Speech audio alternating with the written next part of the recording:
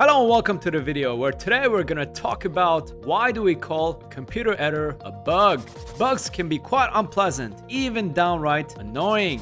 But have you ever wondered why do we call it a bug? We're gonna go all the way back to 1947 when a computer wasn't working properly at the Harvard University. On the side note, when we say a computer, we're not talking about a small laptop. These computers were large enough to fill the size of a room.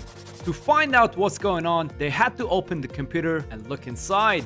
After the inspection, it turned out that the computer was giving errors because a moth was stuck on one of its circuits. The insect was carefully removed and taped to the logbook, and the term computer bug was used to describe the incidents. The logbook, complete with the insect still attached to the page, is kept at a museum till this day. So the incident was called a bug because it was literally caused by an actual bug. According to one of the scientists who found the bug, from then on, when anything went wrong with the computer, they just said it had bugs in it. And ever since then, computer errors have been called a bug.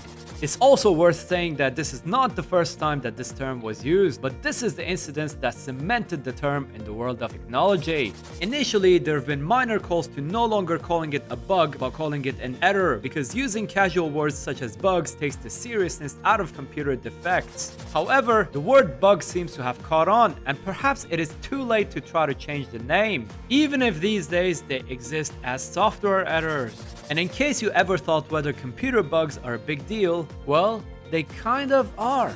In 1962, a missing hyphen in the codes led to the loss of the Mariner 1 probe, a piece of space equipment that cost $80 million to build.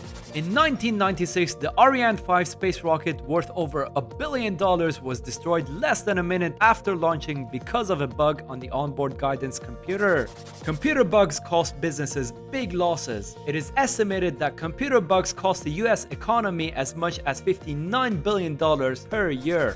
So yeah, bugs are not cool.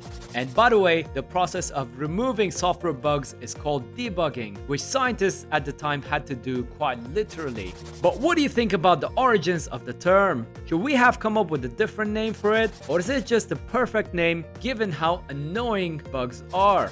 Let me know in the comment section below, but be nice to each other and don't forget to leave a like or comment. It really helps out the channel. And as always, thank you for watching and subscribe for future videos about interesting facts, and make sure you also check out the videos that are recommended at the end.